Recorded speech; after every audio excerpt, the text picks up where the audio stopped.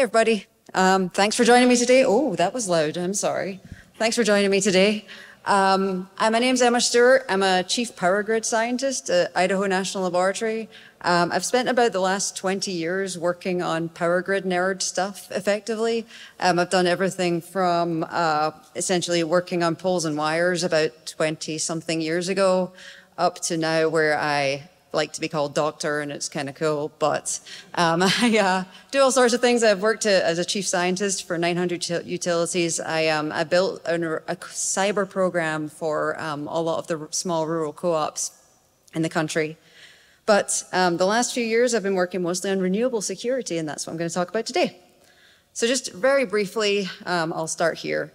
We are in the middle of various different crises. Essentially, the climate has been changing, and in the last few years, we've had, I believe, a number of now $10 billion weather events that are causing all sorts of havoc around the country, especially in our power grid in particular, because things fall down in weather. As much as everyone wants to think cyber is probably the worst problem we have, it's not, it's weather. It knocks things down far more often than any of you do.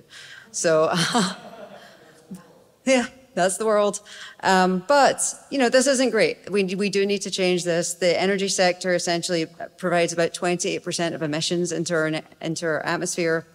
That's helping with this climate change problem. So we're trying to change that by installing lots and lots of renewable energy and transitioning to this more clean, digital, affordable system also.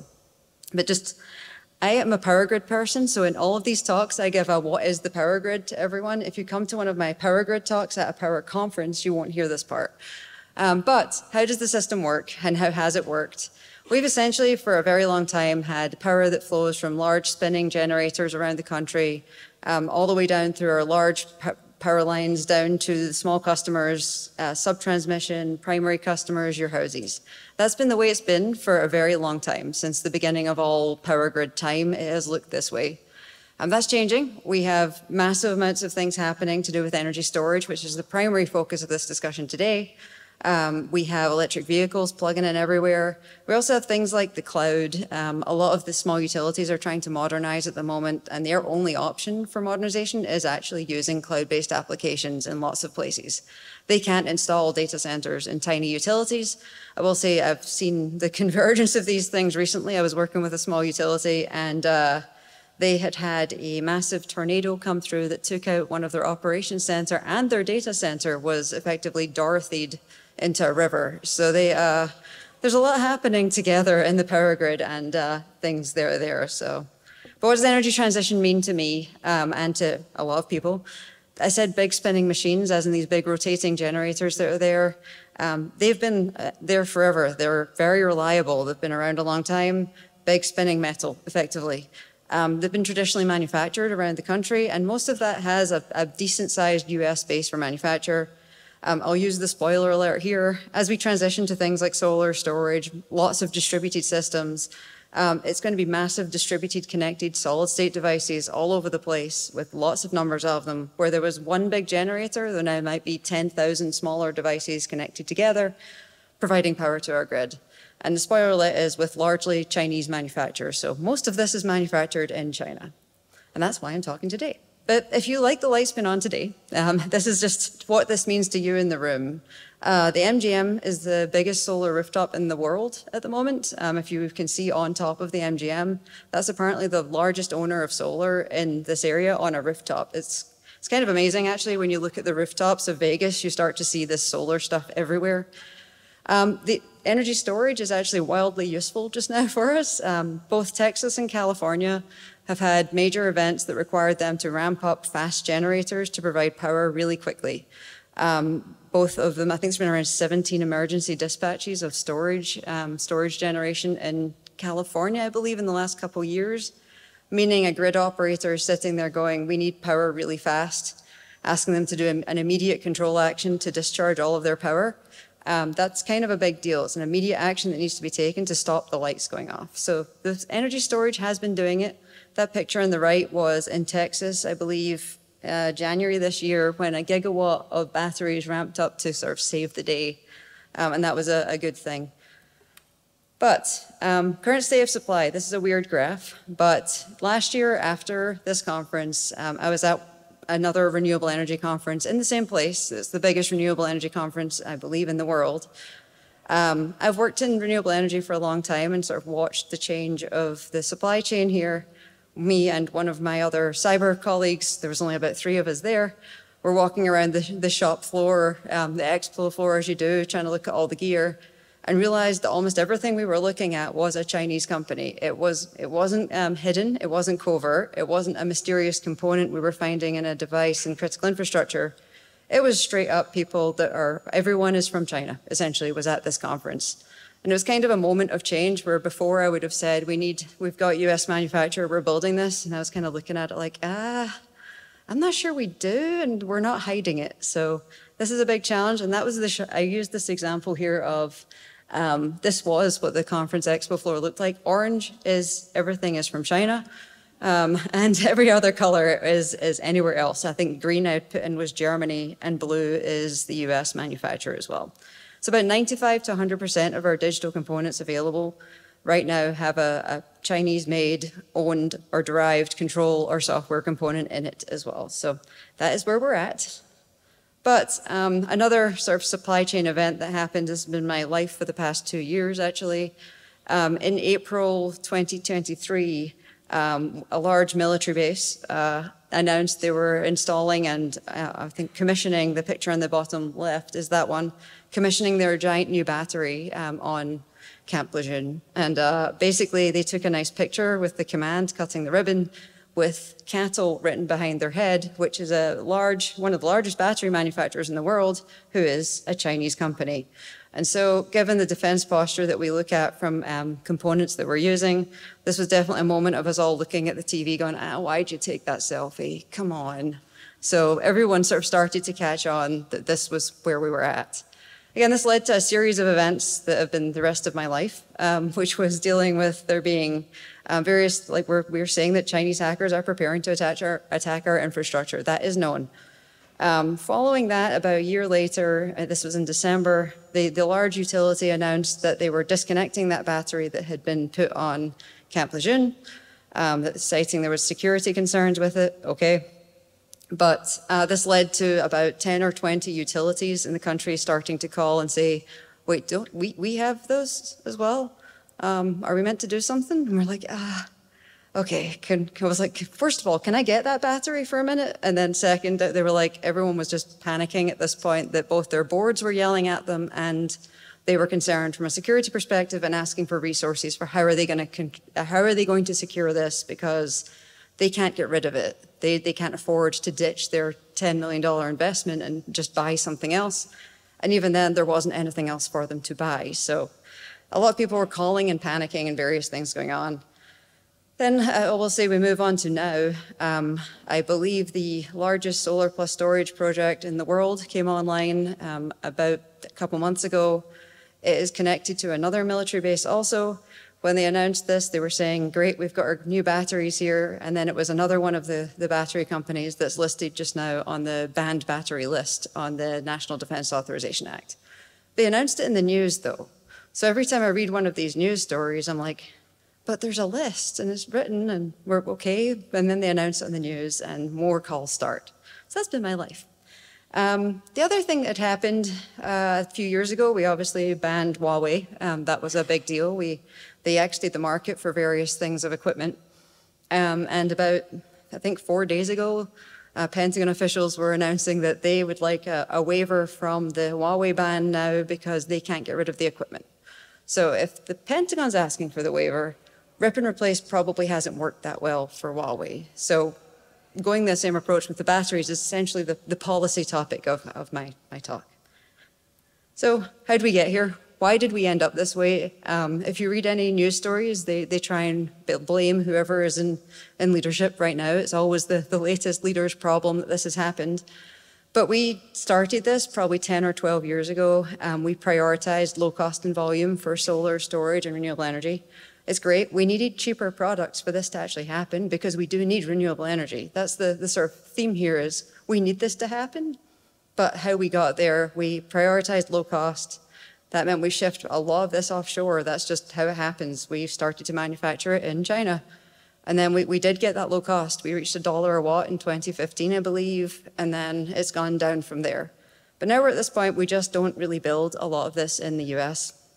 We might soon, but investors need a demand signal. If we said we're going to get rid of all the batteries and we're not going to do this anymore, the investors aren't going to invest in new batteries being built here for another 5 years. So what will we do in the interim? I used this picture on the right. It was from Bloomberg about 4 years ago.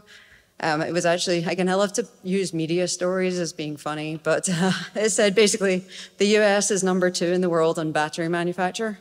So they are not that big line, so we're clear. We are not the large line, that was China. So we are #2, but we also lost by about 8 laps of this. So we've got a lot of making up to do if we want to be competing in here. Just some quick facts and figures quickly. Huawei is still the #1 inverter or power conversion manufacturer in the world.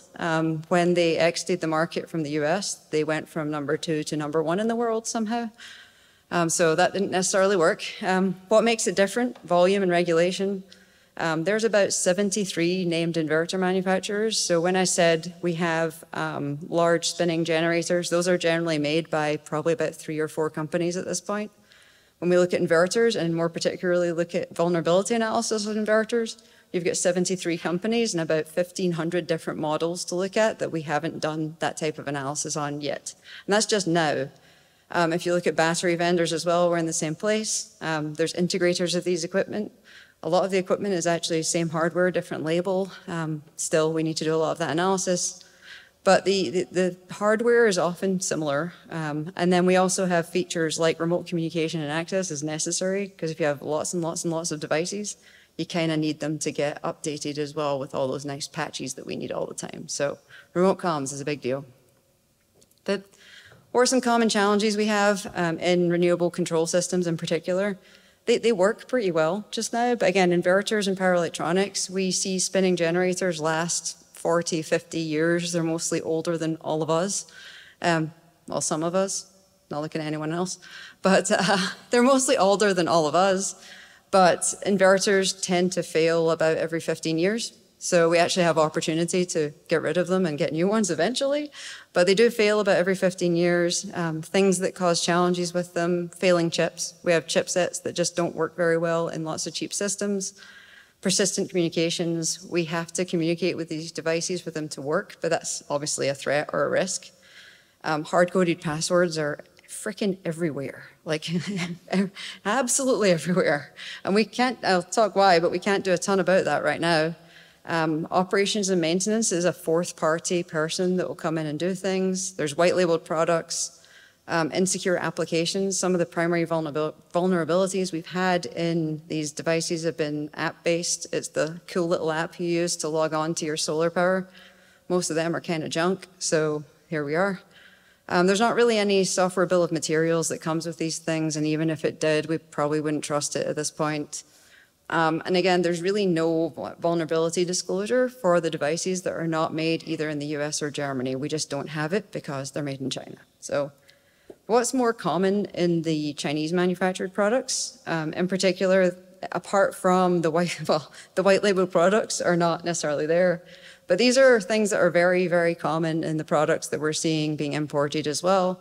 And that's a challenge. These things are difficult to fix as well, because a lot of those vulnerabilities, even if we find them, who's going to fix them? So we're kind of in this interesting point. The hard-coded password thing has been coming up a lot. It's something we really need to fix. But, you know, the models are a big challenge. We like to say there have been no events on renewable energy infrastructure that have caused the power to go out. So there have been no cyber events that have caused a power outage. There have been events that have caused a communications outage or denial of service on communications or loss of visibility. There's also been a number of ransomware events, starting all the way back in 2014. There's been a number of sort of ransomware, different wind turbine events also. Again, ransomware is bad, but it's not necessarily turned the power off. Nobody hit the big red button. Some of the more interesting ones in the US, there was a company that had a denial of service attack in 2019. They're in Utah. Very, very large manufacturer, or sort of very large owner of wind power. They had a denial of service attack that essentially took down comms. They couldn't see it. When you lose comms to renewable energy, most things will stay online. They won't necessarily fail. But over time, they will start to fail, so you do still need to get that back.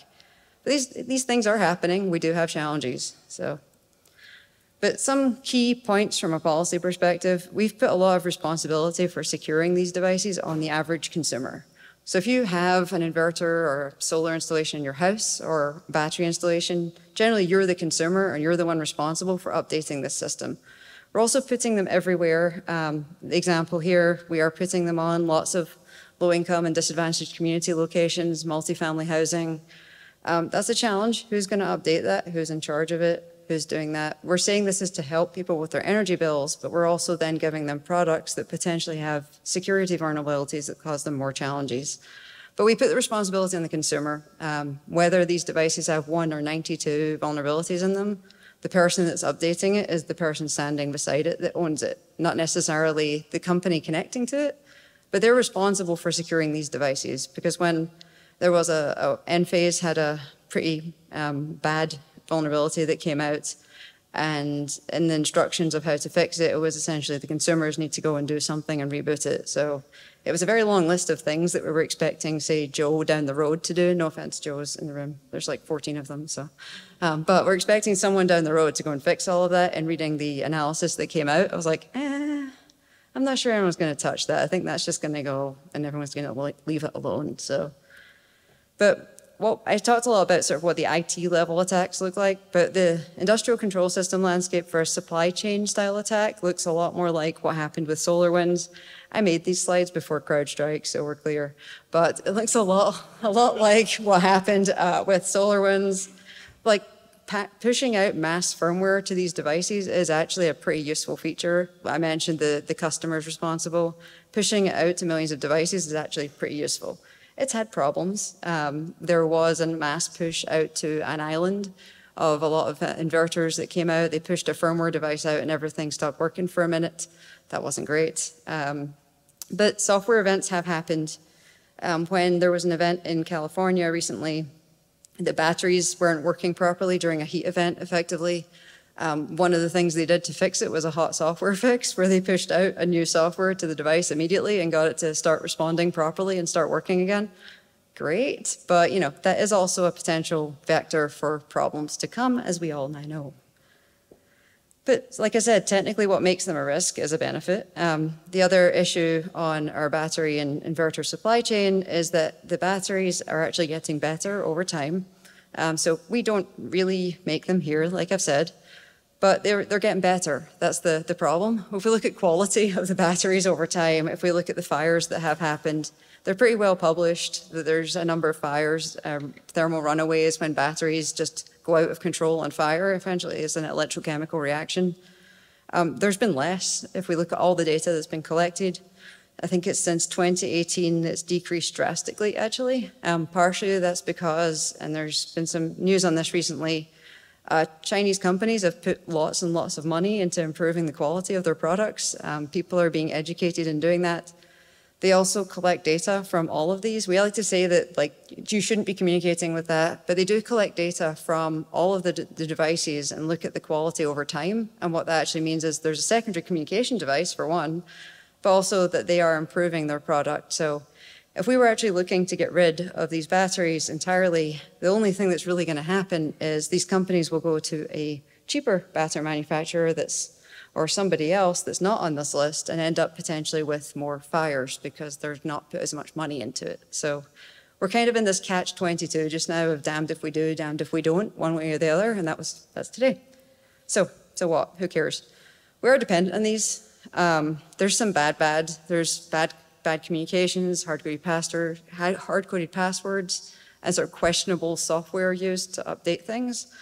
There's an overconcentration of Chinese products. It's a global issue. I don't necessarily think if anyone was targeting one particular supply chain, it would just affect this country. It would affect many countries because those products are global at this point.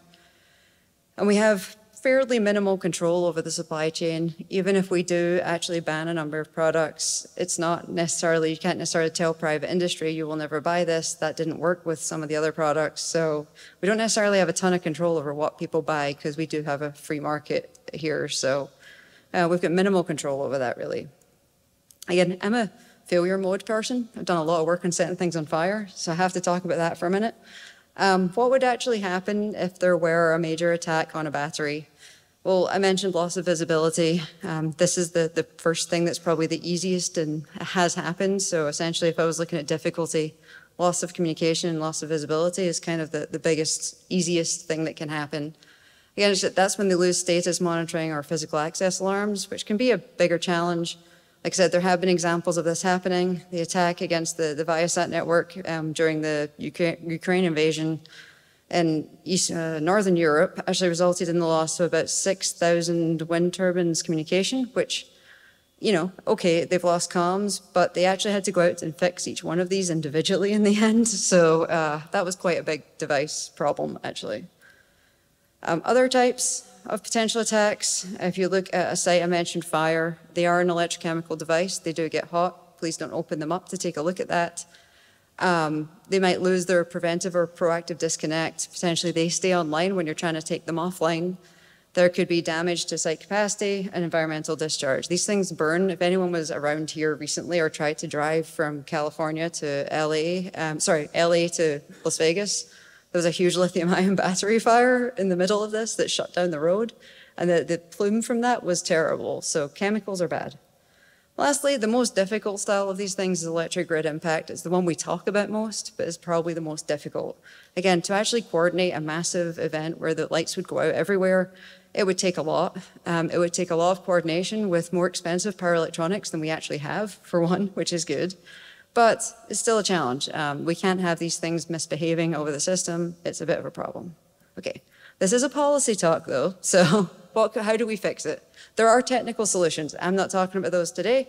I'm mostly talking about, from a policy standpoint, what we really need to do to help fix these problems. I came up with 4 options of the direction we're going and the direction I think we should go. So I was going to talk about that a little bit.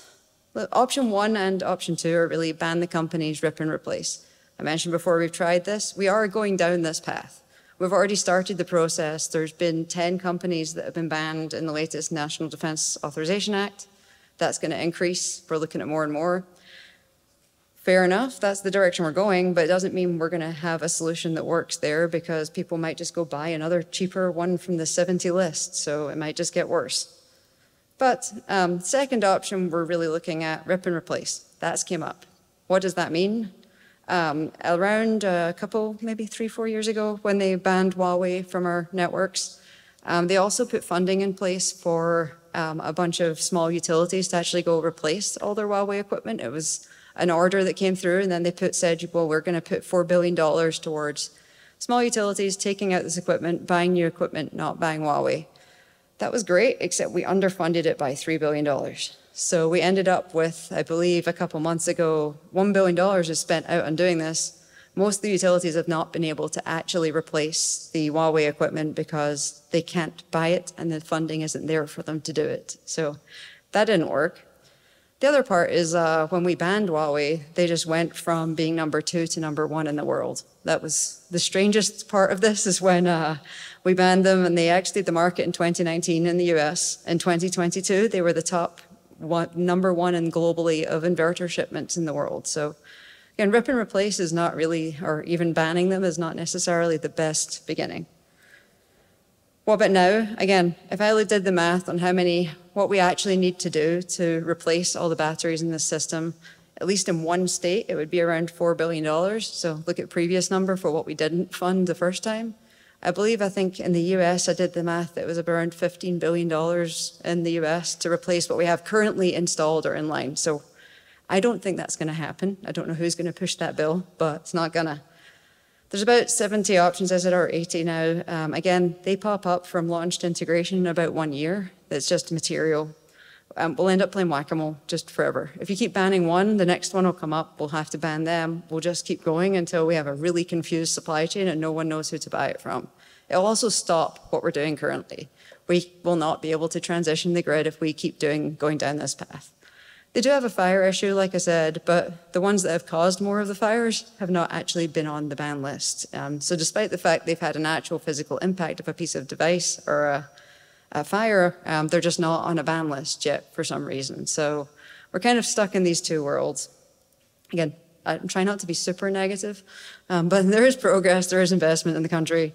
The Chips for America Act is bringing in a lot of the manufacture of chips, which will help solve some of our power electronics problems in a few years, probably not right now.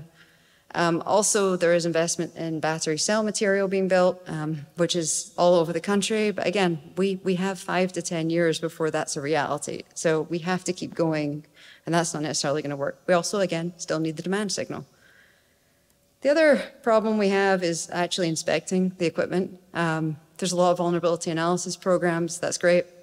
But if I look at the list of the inverters that have been analyzed, most of them aren't really reported through any US entity. We aren't necessarily saying that this is on the vulnerability list, here's what you need to fix. It's something from a policy perspective I would love to see change. I believe that when we bring in products to this country to use on our critical infrastructure, we should be able to analyze it, we should be able to look inside it, and we should be able to push that out for other people to fix. It's a contract teeth issue that we kind of need at the moment, and I believe it needs to be pushed from the national level so people can actually change their contracts so we can start doing this kind of work. But it's a huge challenge. We have the technology and we have the capability.